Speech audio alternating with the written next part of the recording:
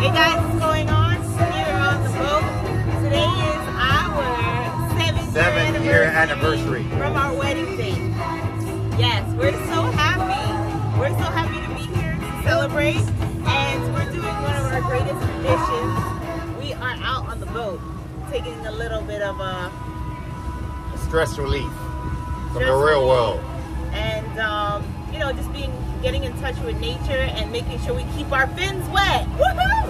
Yeah, because my scales are starting to get dried up, so I think today's a good opportunity to get them moist back to their normal positions. Well, you know, we'll tune in a little bit later to show you guys some more of the great ocean There's enjoy. a storm out there. Yeah, it's not actually us, but a storm is a-coming. The storm right there. See? But we're back for more storms. Today we celebrate our anniversary at our favorite place, the ocean, on our boat. When we celebrated our first year married, I recall looking forward to accumulating years of anniversaries together. Here we are at 6 years and we're overjoyed.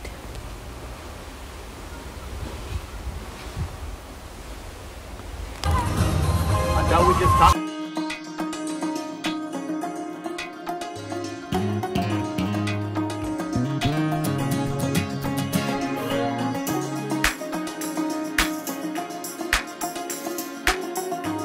Prior to meeting each other, we enjoyed our single season, but we yearned for our long-lost companion to enjoy this life together. In that season, we both acknowledged times we can admit we were living to die rather than dying to live. While this statement sounds dramatic, there were segments of our lives where some of our choices were unwise and dishonorable.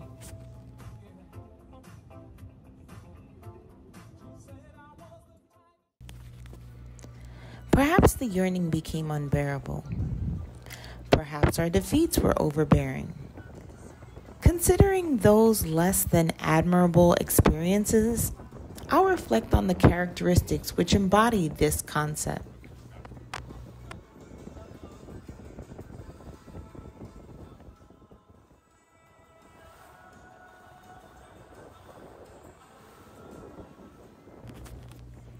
Ultimately, living to die derives from pain, hardship, and distrust outcomes will be better.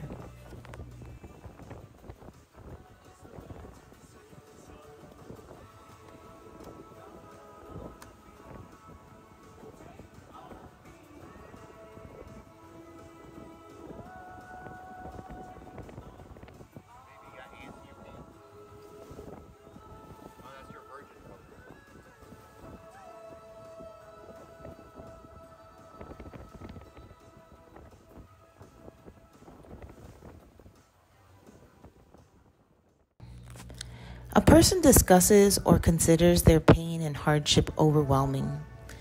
This overwhelming pain, hardship, and distrust reacts from 1. Shock and denial, 2. Pain and guilt, 3. Anger and bargaining, 4. Depression, reflection, loneliness. Although they're discussing their pain and hardship, the person's reaction doesn't want opinions critically correcting their dysfunction, which causes their pain and hardship. The person portrays themselves as a victim of circumstances.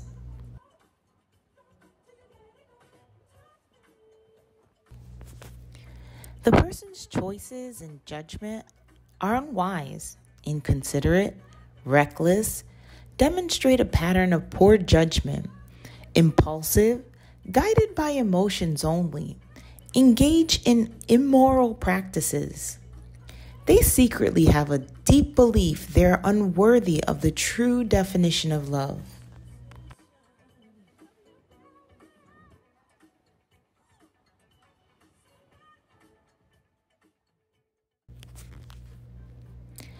They're miseducated about the equation of the true definition of love, and or unwilling to uphold health.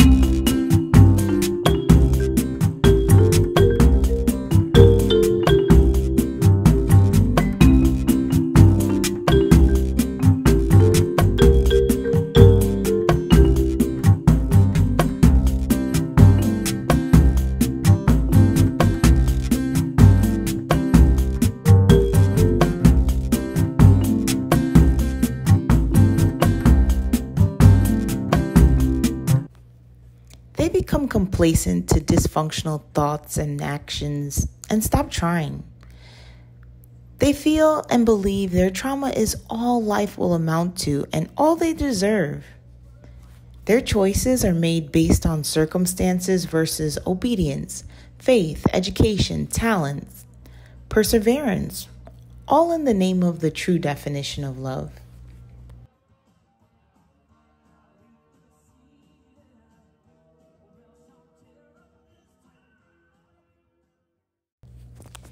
Feeling misunderstood and like no one can understand their pain, therefore their loneliness, victimization, discomfort permits them to remain in an endless grief and wallow.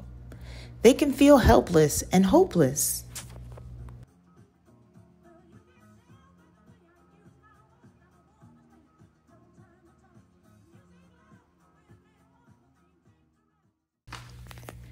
Wallowing becomes a natural part of their lifestyle. Their thoughts are occupied by their grief, and their actions are demonstrations of their grief.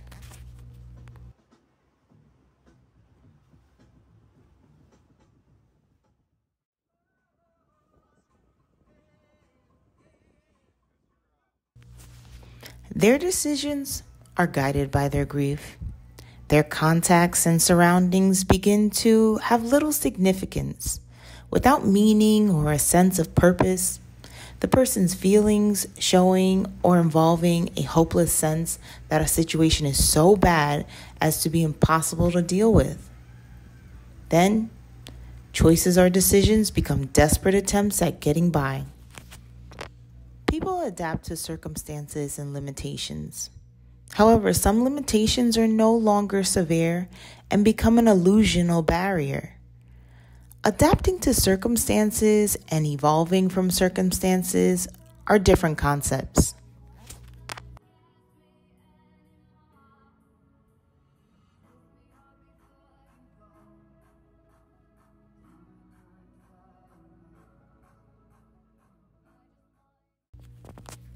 The differences are about valuing self and humanity according to love and deserving the true definition of love.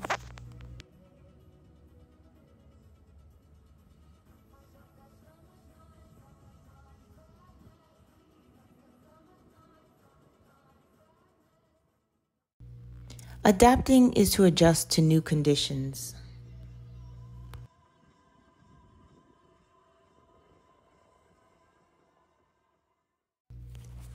To evolve is to progress, transform from a simple to a complex form, advance or develop toward a better, more complete, and more modern state.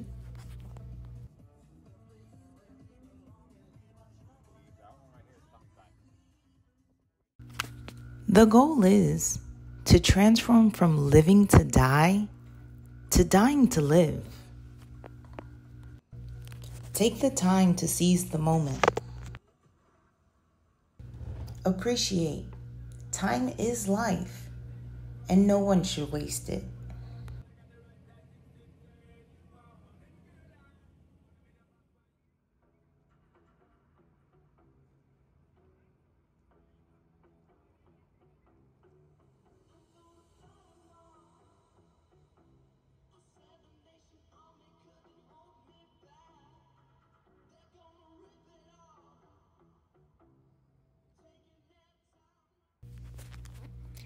Grief is where there's any loss which mattered to someone.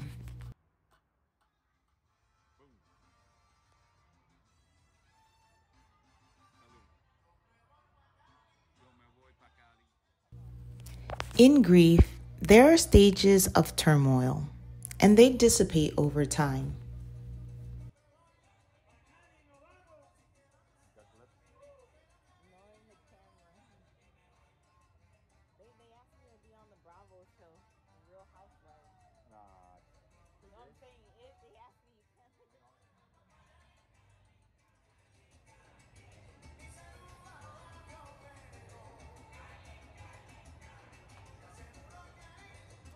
We all in the cameras.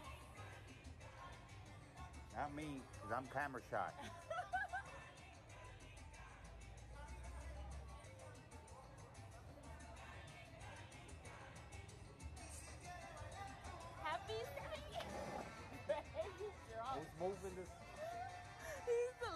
tipsy.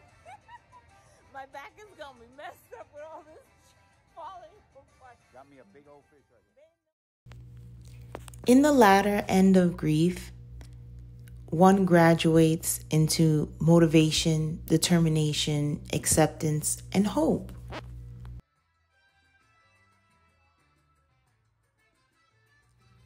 No doubt about it, grief is overbearing, and I pray for those battling grief to safely and peacefully graduate to the latter stages so they are able to live life abundantly.